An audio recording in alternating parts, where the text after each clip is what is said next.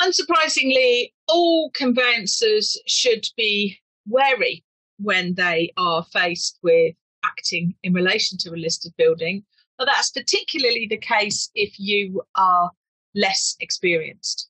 So in addition to standard planning issues that we have to be concerned about, there's a host of other concerns that we need to have in mind when we are dealing with a listed building. So this 1 hour webinar is designed to give an introduction to this area.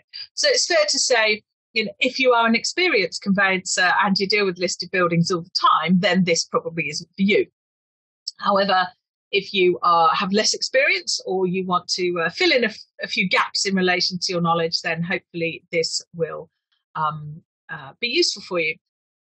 So the sorts of things the Secretary of State takes into account when deciding to list is the group value, so the extent to which the exterior contributes to the architectural or historic interest of any group of buildings, and fixtures and features of a building and curtilage, so preserving any feature consisting of a man-made object or structure fixed to the building or forming part of the land and comprised within the curtilage. So very much the idea that it's not just the physical building itself and nothing else.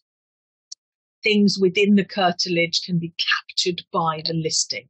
So that is particularly relevant in a residential property context for things like outbuildings, garages, cart lodges, summer house, conservatory, extension on the side, annex. So don't just think that it's literally just the building itself that's listed and your clients can do whatever they like from a planning point of view with the garage, the annex and the summer house, because it's almost invariably going to be the case that they can't, because those additional, possibly not particularly impressive or interesting buildings necessarily, but would be caught within the curtilage of the listed building and thus also caught by the listing.